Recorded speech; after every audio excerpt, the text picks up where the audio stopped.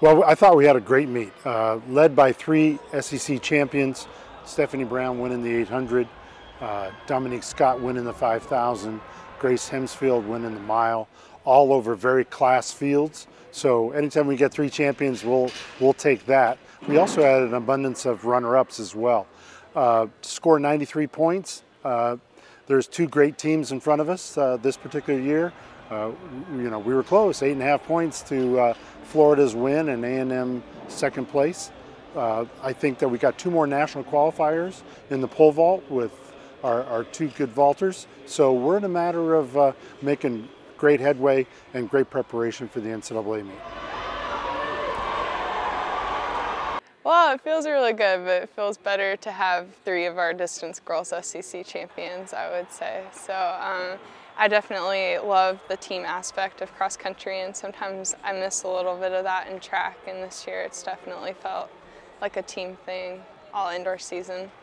Well, I'd seen Grace do it earlier in the meet, and I actually was jumping up and down in the warm-up room and hugging our trainers because she had won. And I just remained calm, and I knew that seeing my teammate do it before me, that I had the stamina to do it. It felt like such a relief and just surreal that I'd been working towards this moment for my entire college career, and then to finally have it, it just makes everything worth it.